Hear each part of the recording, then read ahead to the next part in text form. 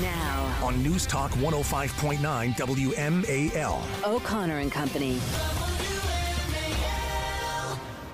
It's 5:06 on a Tuesday morning in your nation's capital. Thanks for joining us. We've got a loaded situation for you. Coming up at 7:05, a brand new movie about Mother Teresa, Saint Mother Teresa.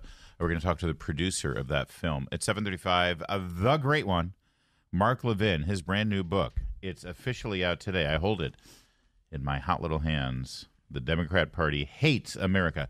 You know, we've been asking Mark to be a little more subtle with his titles.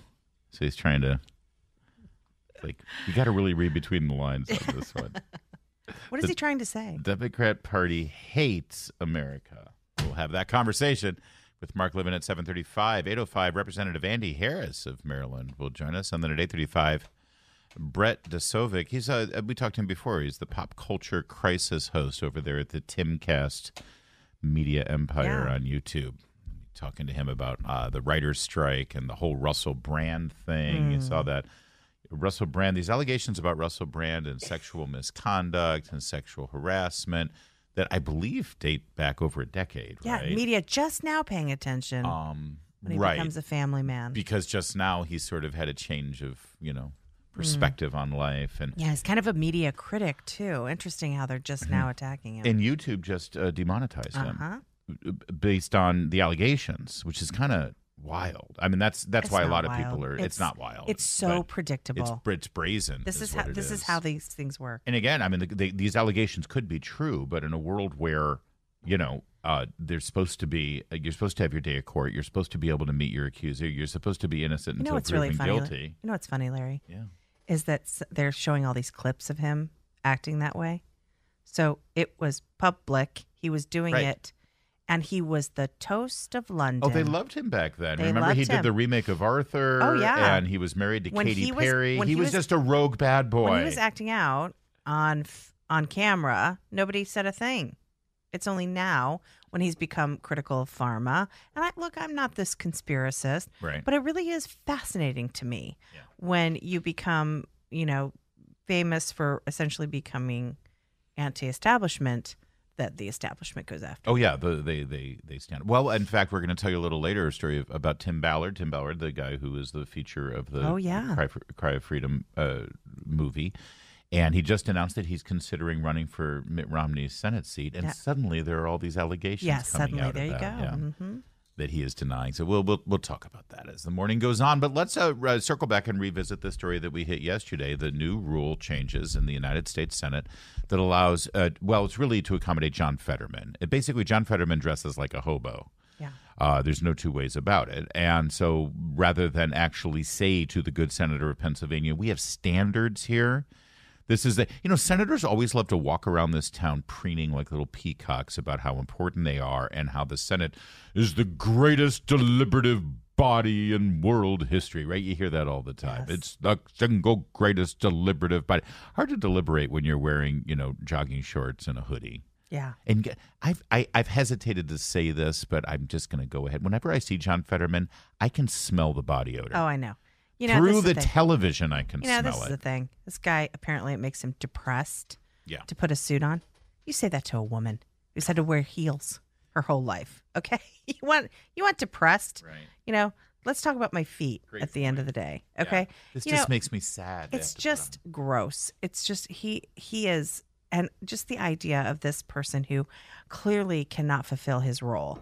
And now the entire Senate is changing its rules to accommodate essentially him being a big baby about things. Yeah. Here's what somebody needs to say to John Fetterman. So this makes me, it increases my depression and my anxiety, and it's part of, this is my comfort place to be dressing in these clothes. Listen, I have a child on the autism spectrum. I understand how clothes are a thing. It's like, I don't want my son to run for Senate. I don't think he should. I don't think we should change the rules to accommodate my son. Right, because you're a good family member who kind of understands what's good for him. And he has certain limitations. And guess what? Being in the Senate is probably not going to make you happy either.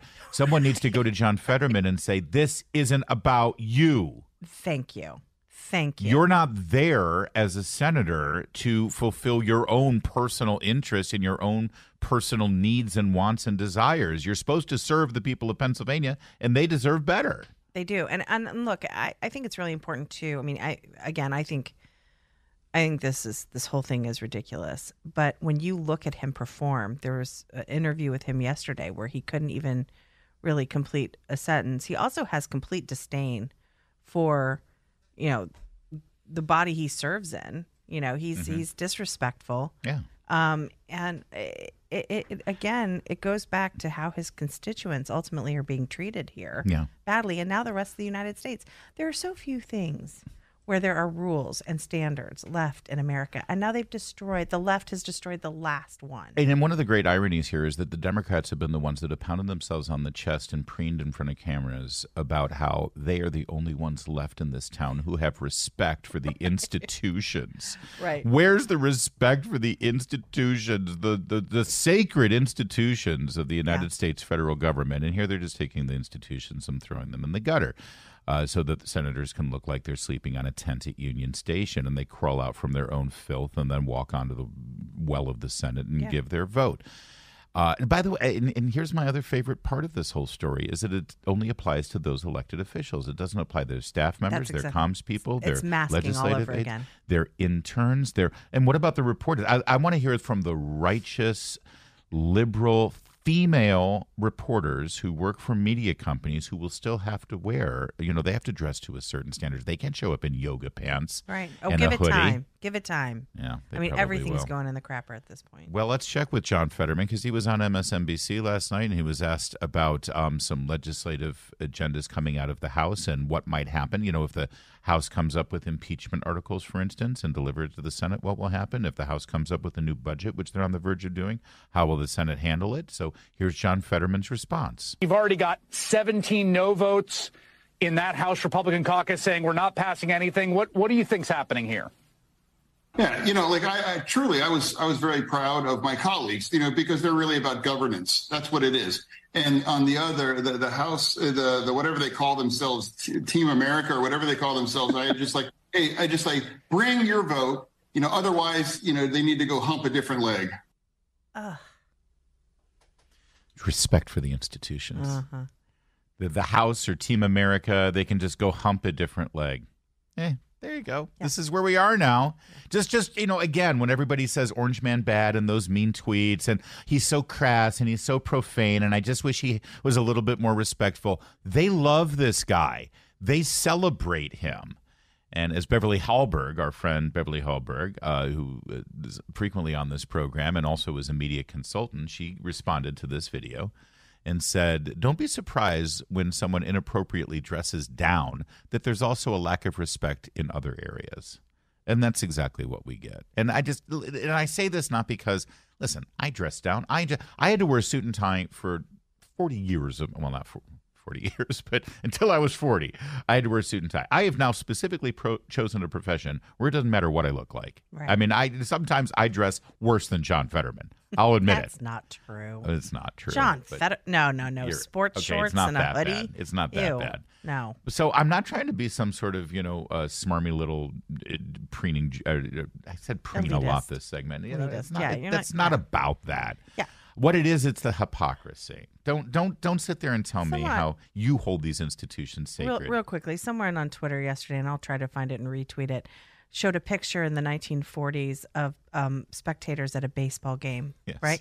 They were all in suit and ties. And then they showed John Fetterman heading into the Senate floor, right, in a hoodie and sports shorts. Exactly. That tells you a lot about our culture. They used to dress better to go to a baseball game. Yeah, these things are... Than John Fetterman dresses that's right. to the Senate. So there's been some thought that Republicans should show up and dress like hobos one day just to prove a point. Like have a dress like John Fetterman day. Do you think they should do that? I do not. Do we want to see Mitch? Sense of the News. Live from the Home Paramount Pest Control Studios. Home Paramount, the leader in pest control since 1939. Stream us live online wherever you are, whenever you want. Download the new WMAL app today.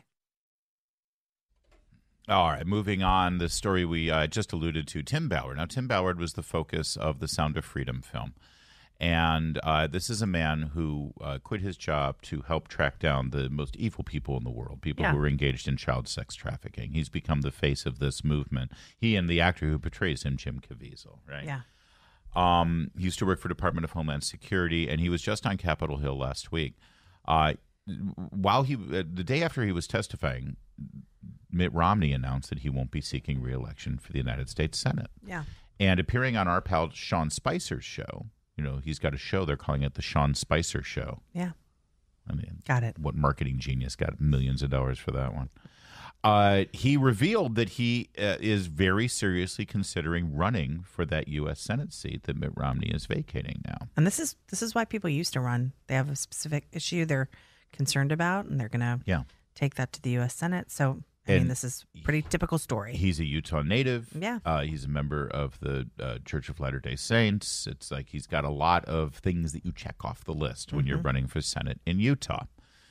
And then 2 days later, U.S. anti-child trafficking activist resigns after sexual harassment allegations. It's Russell Brand all again. It is. Tim Ballard, whose work was dramatized in Sound of Freedom, has left the Operation Underground Railroad organization. This according to The Guardian. Ballard, a former advisor to the Trump administration. There you go. Got to throw that in there. Who is reported to be exploring a run for the U.S. Senate seat in Utah, resigned abruptly from the group in June for then unknown reasons. Right? According to Vice. So they're putting this together, right? You get that? They're connecting the dots. He might have, He might have left because, hey, this movie is exploding and now my life is completely different. And I'm considering a Senate run, blah, blah, blah. Yeah. According to a report in Vice, Ballard invited female staff and volunteers to accompany him on overseas missions playing the role of his wife, then would coerce them into sharing his bed or showering together by telling them it was necessary to fool traffickers.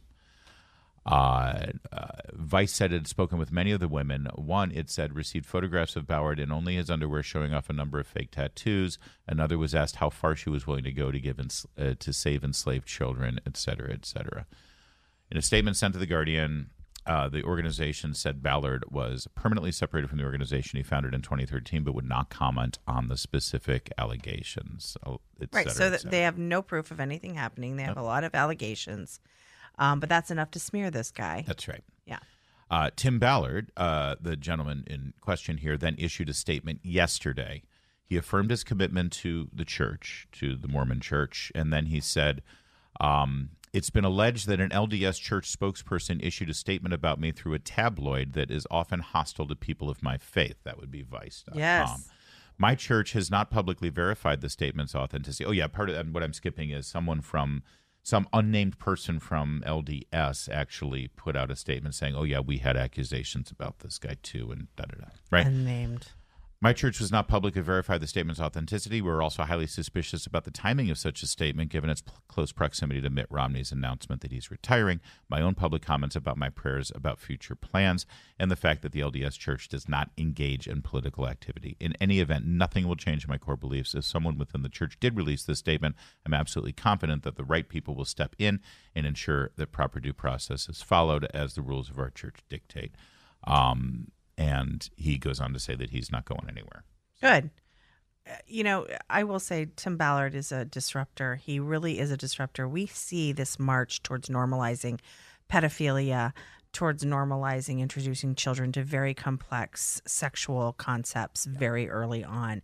Ballard is a disruptor of that march forward, and it is marching forward. It is very disturbing what we're seeing in public schools, what we're seeing in public libraries, what we're seeing out there. And he's making people aware. He's a major threat to that movement. Yeah, and he has seen the worst of it. Yes. I mean, we can't even and don't want to come close to imagining what Tim Ballard has seen firsthand in his rescue efforts. And he says in his statement, evil pedophiles will stop at nothing.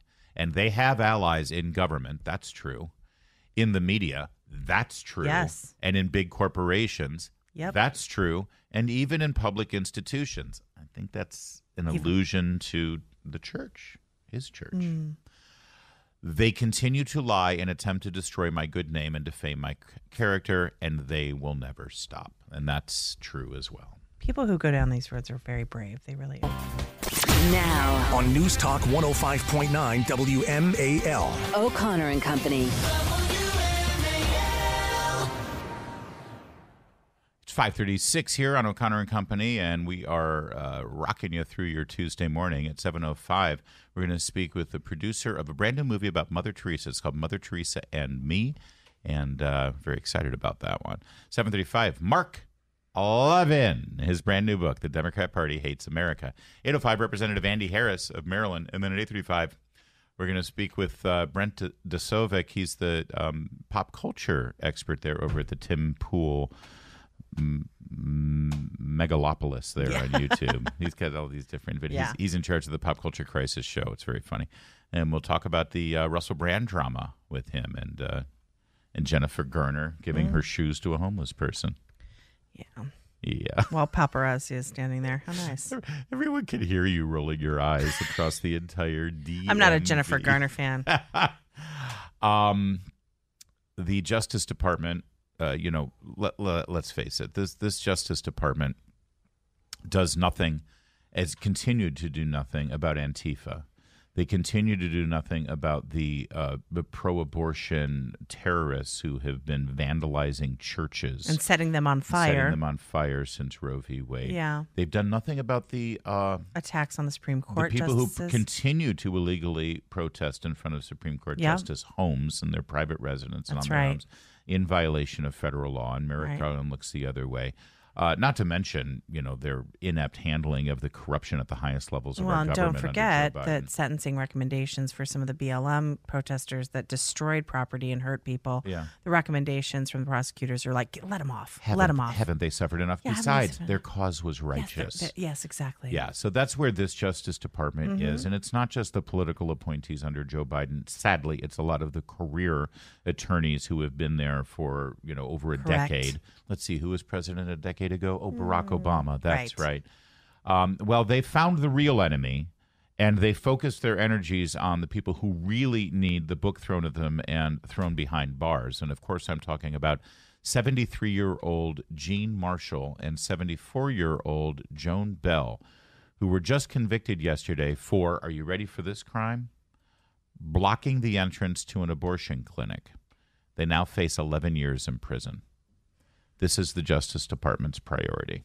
This is just terrible. I mean, as Kevin Roberts, the president of Heritage Foundation, said, this isn't law enforcement. This is political war.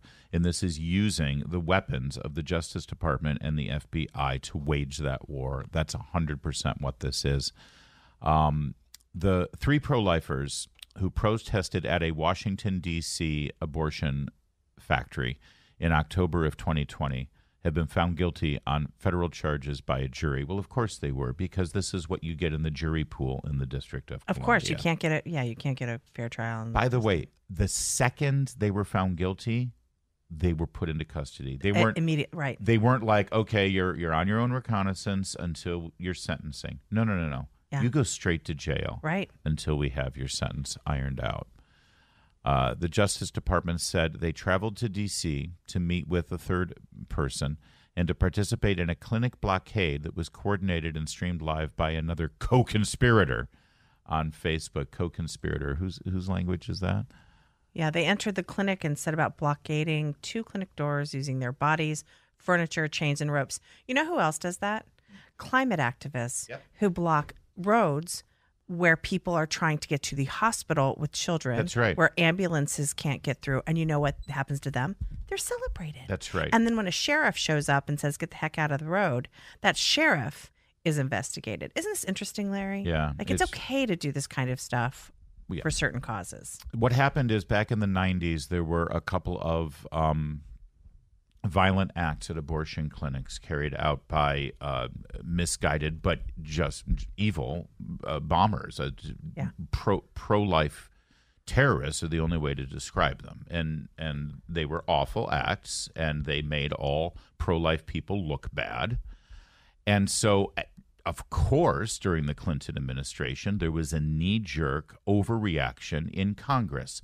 This is the problem. You've got a couple of incidents where you've got these little there was a bombing attack at one abortion factory, and I think that there was an abortion doctor who was murdered. Yes, there was, yeah. By a pro-life thug, an evil, disgusting, despicable human being whose cause may have been righteous, but certainly tactics have nothing to do with our and in no way are aligned with what we would consider to be a pro-life position, obviously.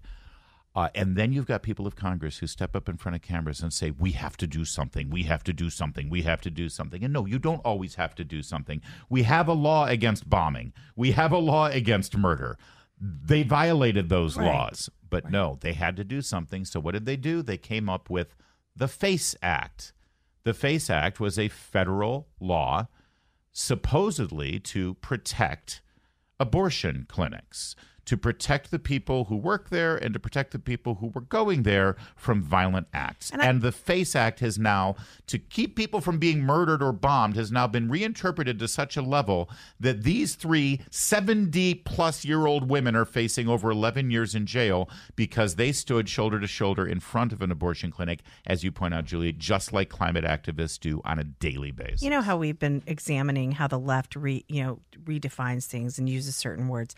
I think we need to stop calling them abortion clinics and call them baby killing factories. You know, I 100% agree with you that these terrorists in the because I don't like to call them pro-life terrorists. I like to just call them terrorists. These were truly domestic terrorists who were bombing clinics and were trying to harm the people inside. We are now seeing that on the left. They are bombing pro-life organizations. That's right. They are putting graffiti and vandalizing them and breaking windows and trying to scare and harm the people who work there. I would say they are also trying to kill the people. They set these buildings on fire. They don't know that someone isn't in there. And so the terrorism that we saw in bombing these abortion clinics was terrible. And everyone on the pro-life side condemned it. Yep. We do not see that. In fact, we see the Department of Justice absolutely ignoring the same behavior on the left now. Yeah. And then they lie and then locking up these people. And we saw this. We saw this also with the pro-life, the man who was praying and pushed the man out of his way. Right, of course. And he was arrested by the FBI. Thankfully, a jury acquitted him because it wasn't in D.C. These women are going to jail. All right, so that's the latest there. We'll see what happens with these women. It's despicable. Coming up, Gavin Newsom standing up for the Democrats. Stop saying that we want abortion right up until birth. Gavin Newsom's going to clarify the Democrats' position. It's as clear as a glass of muddy water. It's 5:48 now, and Democrats and their pals on the media continue to say, we saw this yesterday with Kristen Welker at Meet the Press, no Democrat wants there to be abortion, that no one is advocating for that, right? Right. So Gavin Newsom, Dana Bash asked Gavin Newsom to clarify this, and well, here's your clarity.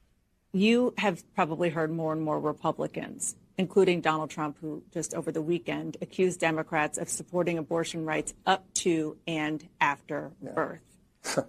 Can you be clear about... What does that mean, after birth, abortion after birth? It's made up. It's a political... Well, can you just be clear? Now, of course, we here know that that's exactly what... Kathy Tran in Virginia... Maybe she should talk to Governor Northam. They were Governor Northam, who explained it very vividly. We're just going to lay him on a table. And then we'll have a conversation. Talk to the parents. We'll keep him comfortable, and we'll have a conversation about what to do next. What conversation? Well, we're going to keep him comfortable on a steel tray. Yeah. Thank you. About what limits on abortion should be. It's a political thing. People are not seeking abortion. But what is the policy? What should it be? The policy, it's not up to Donald Trump or me. It's up to you, to women that have to bear that responsibility uniquely and distinctively. And the reality is it's a canard. It's a political frame. It's total BS. And it's exactly where they need to go because they know they've gone too far. But there has to be some kind. Well, let me just talk about your state of California. Yeah. As you well know, there's a law in books that preceded you that says that you can have an abortion up until viability, which is about 24 weeks. That's right. Is that something that you support personally? That's in statute in the state of California. That said, there was a constitutional amendment that we placed on the ballot that has some nuance in it. And so that's an area that's being adjudicated in public opinion and likely will ultimately be adjudicated in the courts. Is it the government's role then? I know you said it's Now, this goes on for several minutes, and she keeps saying, okay, so give me the number of weeks. What is the number of weeks? If it's not right up until birth, which you adamantly says is fake, it's a canard, it's not. So what is it? What, at 24 weeks, is that right? Yeah, let's just... He won't do it. I know. He can't do it. It shows that this is their vulnerability. That's right. And you heard him just say, yes, the statute in California is 24 weeks, but we just had a constitutional amendment. And he said, there's nuance, and that's being adjudicated. Yeah. Would you like to know what the nuance is? I would like to know what the being nuance. adjudicated. Let's talk Here's about the that. nuance, okay? Gavin Newsom just said real nuance in this constitutional amendment that he helped craft and he helped put on the ballot. And yes, Californians passed this by a 2/3 majority vote. Here's the nuanced language. A yes vote supports amending the state constitution to prohibit the state from interfering with or denying an individual's reproductive freedom, which is defined to include a right to an abortion and a right to contraceptives. So if the state can't interfere with the right to an abortion, then the state can't stop a woman from having an abortion at 40 weeks. That's right. Period. There's no where's the nuance? Yeah, what? What nuance? That is the least nuanced statement you will ever we hear. know that the Democrats are very skilled in this sort of word salad of never answering a question, sort of turning it around, kind of, being vague. Nuance? Give me a break. Yeah. There's no nuance there. And Dana Bash, God bless her. I mean, she Dana, of all of the liberal media reporters, and she'd make no mistake, she is a liberal reporter in this town. She's right down the street here. She's in Bethesda. She does put out once in a while. I will always have a soft spot for Dana Bash because she's the one who I wish you could see the look I'm giving Larry. I know, but she's the one who pressed Anthony Weiner during the Anthony Weiner Andrew Breitbart crisis. I will always remember that she was the only one on the steps of the Capitol saying, "Are you denying that that's you in the picture?